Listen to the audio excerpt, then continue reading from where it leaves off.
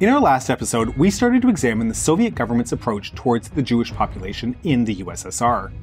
In the pre-war period, this involved encouraging the development of a Jewish national identity, while at the same time actively repressing the religious aspects of Judaism.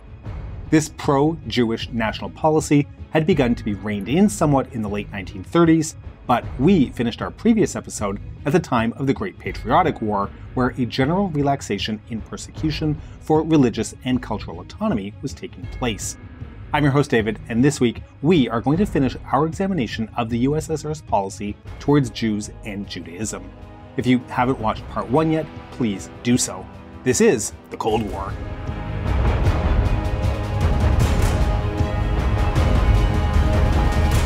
I'm a passionate learner, and there is nothing better than finding a new topic to explore and research, which is why I love the sponsor of today's video, Magellan TV. It's the perfect place to start that journey of exploration. Magellan TV's historical documentaries are a fantastic complement for Cold War channel videos. For example, if you've ever wondered about Stalin's rise to power and how he ruled the Soviet Union, then you have to watch Stalin. This documentary studies how the concept of socialism in one's country became a central tenet of Soviet society, literally the backdrop to one half of the Cold War. Don't forget to check out other documentaries in Magellan TV's History's Verdict section to learn more about other mid-20th century leaders. And the good news is, Magellan TV has much more than that. There are more than 3,000 documentaries waiting for you, and hundreds of them are on the history of various eras. I really love the biographical documentaries on Magellan TV, as they're a perfect way to explore the life and times of prominent individuals throughout history. New documentaries are added weekly and available on most devices, including phones and PCs. Magellan TV has a kind and exclusive offer for our viewers. Click the link in the description to get a 1-month free trial and watch hundreds of history documentaries anytime, anywhere. So, during the war years, persecution of Judaism and Jewish culture was relaxed. This was done as a way of uniting the Soviet people in the fight against its fascist enemies, and even included the 1942 creation of the Jewish Anti-Fascist Committee, which was sent to the West to help increase Soviet sympathies for aid there. This religious toleration extended into the first years of the post-war period, and coincided with Moscow's hopes that Israel would align itself to the USSR. The Socialist Bloc even went so far as to provide weapons to the Israelis during the First Arab-Israeli War. However, it soon became clear that the new Jewish state was not going to become a workers' paradise. When Golda Meir became minister plenipotentiary to Moscow in 1948, she was welcomed enthusiastically by thousands of Soviet Jews. Stalin, paranoid of dissent, began to question the loyalty of his Jewish subjects. This was magnified by comments made by some who spoke of their loyalty to Israel, as well as other calls for increased Jewish resettlement to Crimea, implicitly challenging the government solution that was Birobidzhan. What resulted from all of this was the worst period of government persecution that the Soviet Jewish community had had to face in the country's history. It began with attempts to lobby for a proper restoration of Jewish culture life being rejected. For example, Chaim Kaczerginski, a Jewish writer and former partisan, established a Yiddish language school in Vilnius, but was prevented from teaching beyond the 4th grade. In addition, his request to start a Yiddish language newspaper was denied. Kaczerginski did convince members of the Jewish Anti-Fascist Committee to meet with Lazar Kaganovich, the only Jewish member of the Politburo, but the meeting was fruitless. And then, like it so often does in Russian and Soviet history, it got worse. 1948 saw the Jewish Anti-Fascist League shut down, as well as the publication halt of Ernest, the Yiddish language publishing house. Stalin and his government began a public campaign against, quote, rootless cosmopolitanism, a term dating back to the 19th century to describe people who lacked the Russian national character and was very obviously anti-Semitic in nature. Solomon Michols, the head of the Jewish Anti-Fascist League, died in a car accident that year under very suspicious circumstances, leading many to believe that he was assassinated. Through 1948 and 1949, leading members of the Jewish community and intelligentsia were arrested and charged with treason and for working with foreign intelligence services. Even Polina Zemshchina, the Jewish wife of the foreign minister, Vyacheslav Molotov, was arrested for treason, although in reality it was for her close ties to the Soviet Jewish community. On August 12, 1952, 13 Jewish intellectuals, all members of the Jewish Anti-Fascist League, were killed while being held in the Lubyanka prison, an event that has become known as the Night of the Murdered Poets. They had all been arrested in 1948 and 1949, but were held until 1952 before being charged with the crime of trying to establish a pro-American Zionist republic in Crimea. A closed trial was held in front of 3 military judges, and of the 15 accused, 13 were found guilty and sentenced to death. The family members of the accused were also arrested and sentenced to hard labor for being relatives of traitors. The trial and executions were kept secret at the time, but would become a rallying cry for the Jewish community in the years to come. 1952 also saw the beginning of the so-called Doctor's Plot, a far more public condemnation of Jews in the Soviet Union, which included widespread media campaigns in Pravda. We already have an episode dedicated to the Doctor's Plot, so we aren't going to go into the details here, but this campaign reignited a widespread distrust of the Jewish community among the wider Soviet public. Raisa Palatnik, in the 9th grade at the time, recalled, quote, "It was scary to leave the classroom and go into the hallway because from all sides you heard, 'You Yids, you poisoned Gorky, you wanted to poison Stalin, you poisoned all of our great leaders.' And the atmosphere was very tense. Even the teachers allowed themselves such remarks." Now, there's also been persistent rumors that after he had dealt with the Doctor's Plot, Stalin was preparing to deport and exile the Jewish community to Siberia and the Far East. However, no substantial evidence of this has ever been uncovered, and Stalin's death in March of 1953 meant nobody had ever to find out if those plans were real or just rumor. And speaking of Stalin's death, we can safely say that it marked a profound change in Soviet society. The mass terror, the purges, and the incarcerations came to an end, and as Khrushchev's thaw came into effect, ethnic persecutions were ended, amnesties were given, and deported populations were even eventually allowed to return to their homelands.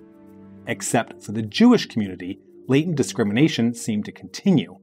For example, as noted by Tartakover, Jewish intellectuals who had been arrested were released but were not formally rehabilitated, a stigma they could not escape as it was marked in their internal passports, so crucial to be able to find employment and a place to live. The Night of the Murdered Poets was not referred to as a state-sponsored attack on Jewish intellectuals, but rather as simply a tragedy. Gittleman noted that Jewish schools and Yiddish-language theaters were not reopened. The government explanation for this was that there was a lack of interest by Soviet Jews rather than any state-sponsored anti-Semitism. Between 1959 and 1971, only 71 books were published in Yiddish, and there was only one Yiddish-language journal published, Soviet Heimland, which was started in 1961. Birobidzjaner Stern remained the only Yiddish newspaper, a translation of official news with occasional news items included, including from time to time. Interest in all of these things was limited to the older generations, however, as most younger Jews had little command of the Yiddish language, the result of the closure of those schools years before. Now, synagogues were also not reopened, but we can point out here that this was not necessarily anti-Semitic in nature, as it was consistent with Soviet policies at the time being leveled against all religions. However, Gittleman has argued that since Judaism as a religion was an integral part of Jewish identity, attacks on the religious aspects of life could be considered an attack on Jewry as a whole. The numbers are imprecise, but William Orbach mentions that the number of synagogues in the Soviet Union fell from 450 in 1956 to only 62 by 1965. That number of 450 is what was provided by the Soviet Union in a statement submitted to the UN Subcommittee on the Protection of Minorities. This was then compared to a 1963 statement from the Soviet Embassy in Washington, D.C., indicating that only 96 synagogues were in operation, thus confirming the closures. But Khrushchev's anti-religious focus was not on just places of worship. Restrictions on the implements and symbols of worship were imposed, including a ban on the importation of prayer shawls and the production of prayer books was restricted to one single publication, of which only 3,000 copies were made. Clergy and the overtly religious were also targeted. This included a wave of arrests in 1960, where congregational leaders were arrested on charges of spying. This was then followed in 1961 by the sentencing of 3 prominent Leningrad Jews, T. Perchesky, E. Dinkin, and T. Kaganov, to long prison terms following charges of spying. 1963 saw 3 Jews sentenced to prison terms for baking matzah, although the charges were for speculation. As we discussed in our episode on Christianity and Islam in the Soviet Union, after Khrushchev's ouster from power, Brezhnev took a more benign approach to handling religion, seeking coexistence between what was left of religious organizations and the communist state. This isn't to say that life became easier, because it didn't, just that there was some relaxation. For example, while the ban on baking matzah was lifted and small religious gatherings were tolerated, the number of rabbis in the country dropped from 40 in 1965 to a mere 5 by 1977. Swings and roundabouts, I guess. So, these are the more overt examples of the condition of the relationship between the Soviet authorities and Soviet Jews. But what about some of the less explicit conditions that the Jewish community had to contend with? Well, there is some substantial work on this topic that we can look at. Starting in the 1960s, there was an extended campaign of struggle against economic crimes, looking to assign blame, and hopefully correct, the not insignificant economic problems the Soviet Union faced. Data indicates that the campaign itself was anti-Semitic in nature. The first trial, held in 1961, involved 2 Jews. But of the 56 trials that were subsequently held for economic crimes, 111 of the accused were given death sentences, of which, according to Leon Shapiro, 60% were Jewish. He contends that Jewish defendants were given harsher punishments when compared to their Gentile co-defendants. The Soviet Jewish community saw themselves being scapegoated for Soviet economic mismanagement and failure. Now, one of the most egregious examples of published anti-Semitism from this time was a book from 1963 by the Ukrainian Academy of Sciences, written by Trofim Kichko. Kichko himself had been a CPSU party member since 1928, but had also been a German collaborator during the Nazi occupation, but then reinstated to the party in the late 1940s. The 1963 book, Judaism Without Embellishment, argued that both the Bible and Talmud preached hatred towards Gentiles, as well as arguing a multitude of other falsehoods and lies, even making reference to the Doctor's Plot. The cover of the book was reminiscent of Nazi propaganda, depicting a man with a hook nose and a prayer shawl grasping with bloody hands. The book garnered a great deal of international attention and condemnation for its portrayals, despite the argument that the book was attacking the religious aspect of Judaism as well as Zionism. Kichko's book was not alone either. Books like F. Mayakovsky's Contemporary Judaism and Zionism, Bolshakov's Zionism in the Service of Anti-Communism, and Yevgeny Esyev's Fascism Under the Blue Star all appeared during Khrushchev's and Brezhnev's tenures. All of this certainly contributed to a feeling of growing unease among Soviet Jews. To properly look at the existence of anti-Semitism in the Soviet Union, we can also look at the decreasing number of Jews represented in the party, the government, the military, and other positions of power and influence. In 1939, 15 out of the 139 of the members of the Central Committee were Jewish, or 10.8%. But by the 1960s and 70s, there was only 1. In the Politburo, the last Jewish member to sit there, Lazar Kaganovich, was removed from his position. By 1962, of the 1,443 deputies in the Supreme Soviet, only 5 were Jewish, whereas in 1937 there had been 47. By 1979, there was only 1 high-ranking Jew in a political position, the Vice Prime Minister, Benjamin Dimshitz, while there were no senior-ranked Jews in the military or diplomatic corps. One of the most dramatic decreases can be seen in university enrollment. While Jews had made up 13.3% of Soviet university students in 1935, that had dropped to only 3% by 1962. Khrushchev explained these decreases in 1956 while speaking to a delegation of French socialists. At the beginning of the revolution, the Jews were more educated than the average Russian. Since then, we have created new cadres, and now if the Jews were to occupy first place, it would be spread discontent amongst the inhabitants who have roots in the country. So, what was the result of this gradually building discrimination? Well, many Soviet Jews made the decision to attempt to emigrate. And there is precedent with this. Following the Bolshevik Revolution, many Jews fled abroad to Europe, the United States, and even to China. But this emigration was halted after 1923 as the Soviet state established itself and consolidated its power. In general, the Soviet Union wanted to prevent its citizens from leaving the country, requiring exit visas in order to depart. Emigration, it was felt, implied that there were problems in the state, something the Soviets were keen to avoid portraying to the outside world. Following the end of the Second World War, 175,000 Jews were allowed to leave the Soviet Union, moving to Poland, but subsequent emigration was severely curtailed. Between 1948 and 1953, only 18 permits were granted to Soviet Jews, permitting them to leave the country. All 18 relocated to Israel. Once Khrushchev was established in power, he looked for ways to decrease international attention to the issue of Jewish immigration, and he established OVIR, the Office of Visas and Registration, which was in charge of immigration-related issues.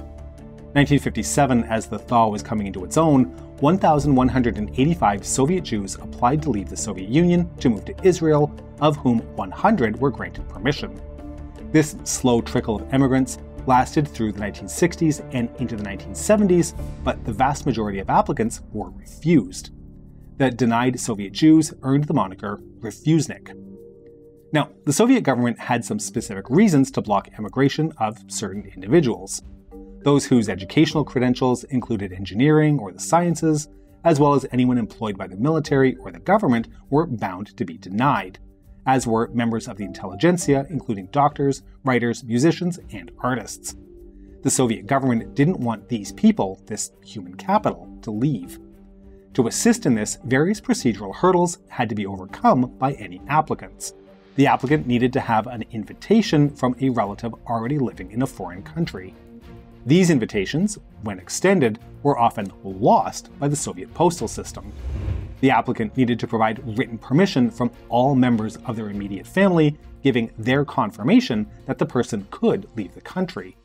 The government required that all émigrés leaving for non-communist countries had to pay an education tax intended as repayment for the years of government-funded educational services.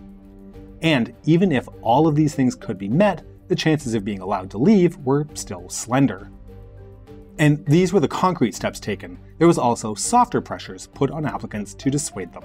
They could be fired from their jobs, they could lose housing privileges, and earn extra attention from the security services. And it wouldn't just be the applicant that could be punished, but their families and friends as well. Refusniks risked economic and social isolation for their choices. The decision to even apply to emigrate from the Soviet Union was a momentous one. The growing number of Jewish refusniks in the 1960s gave rise to another group in the Soviet Union, the Jewish dissident movement.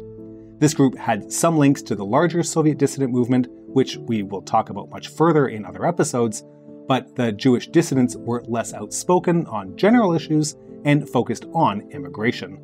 Men like Vladimir Slepak and Anatoly Sharansky emerged as leaders of the movement, petitioning Soviet leaders and calling on the international community to provide solidarity, while they held sit-ins and created small circles for the study of the Hebrew language and of Jewish history.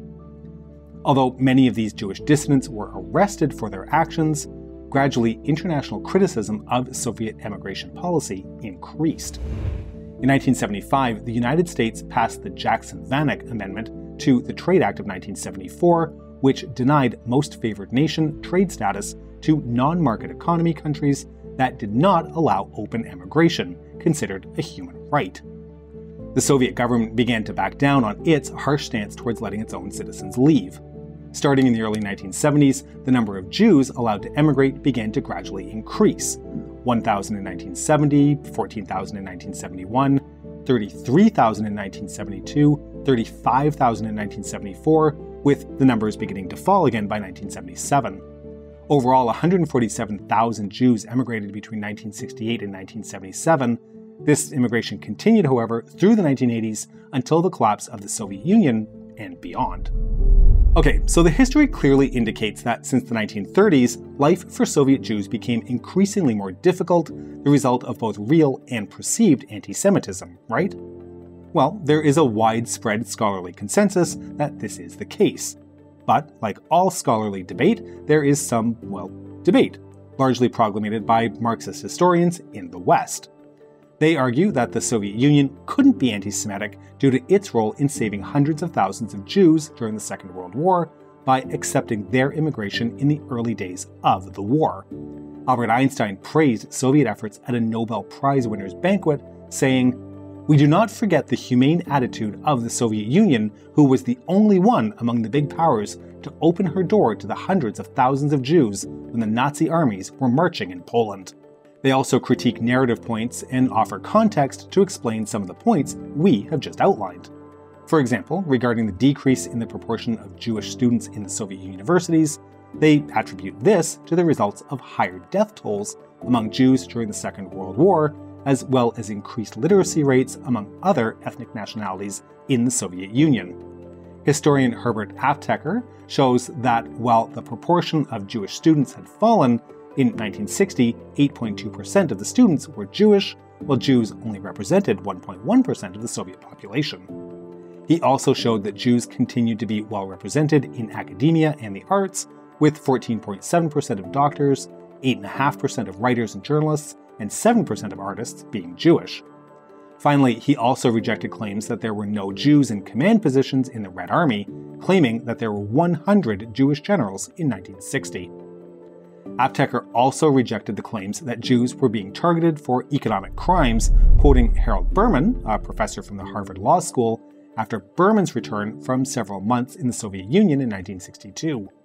Quote, "In the past months, I have read reports in American newspapers that anti-Semitism is supposedly growing in the Soviet Union. To my mind, there is a large element of subjectivism and inaccuracy in these reports. I know they are often connected with the recent trials in the USSR of big speculators, thieves, and embezzlers. However, this, in my opinion, does not mean that any policy of discrimination is being pursued against the Jews. My Jewish friends in the Soviet Union, with whom I discussed this question, confirmed this. For among those convicted are not only Jews, but individuals of other nationalities." Hyman Loomer, the prolific Marxist writer, considered the claim of Soviet anti-Semitism to be Western propaganda. Using the example of Kitschko's book, he pointed out that it was condemned by the Ideological Commission of the Communist Party and then confiscated and destroyed. Loomer also argued that the religious prohibitions in place in the Soviet Union targeted all religions and not just Judaism.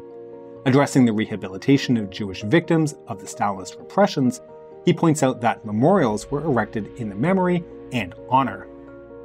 Regarding publishing of works in Yiddish, Loomer quotes the Novosti State Agency, which in 1963 claimed that 187 books by 80 different authors had been published in Yiddish in the 7 years prior. He also quoted the Israeli sociologist Dr. Chaim Daron Drabkin, who stated that while there were remnants of anti-Semitism in the Soviet Union, it was the remnants of the past and not a feature of Soviet society. Loomer also argued, quoting Ausubel, Kunitz, and Aronson, that the closing down of Yiddish-language newspapers and schools was the result of increased industrialization and the growth of the Russian language, and not of the targeting of Jewish culture. Loomer even addressed the claim that 60% of those arrested for economic crimes were Jewish. Quoting the Soviet public prosecutor, Gennady Terehov, quote, "I state with full responsibility that in our country the absolute number of Jews brought to trial on criminal charges is not only smaller than among other nationalities, but that the proportional percentage of Jewish defendants in relation to the total Jewish population is lower than it is in other nationalities." So, as you can see over this two-part episode, Soviet policy towards the Jewish community was complicated, to say the least. In the early days of the Soviet Union, the Jewish community thrived. They had the advantage of entering the Soviet period with higher levels of education and literacy than many other communities. The Soviet state assisted with the creation of a secular Yiddish identity and culture, while at the same time oppressed Judaism as a religion. This shift ended, however, once Stalin came to power, who initiated a systemic attack on Soviet Jews, one that accelerated in the years before his death.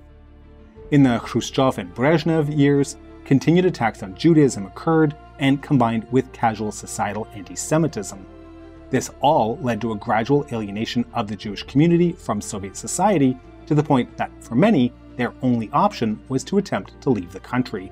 We hope that you've enjoyed today's episode, and to make sure you don't miss all of our future episodes, please make sure you're subscribed to our channel and have received explicit permission from your entire extended family in writing to press the bell button. I would like to take this opportunity to thank all of our supporters, and if you aren't a patron, please consider supporting us at patreon.com/thecoldwar or through YouTube membership. We can be reached via email at thecoldwarchannel@gmail.com. This is the Cold War Channel, and as we think about the Cold War, I will leave you with the words of JFK. In the final analysis, our most basic common link is that we all inhabit this small planet. We all breathe the same air, we all cherish our children's future, and we are all mortal.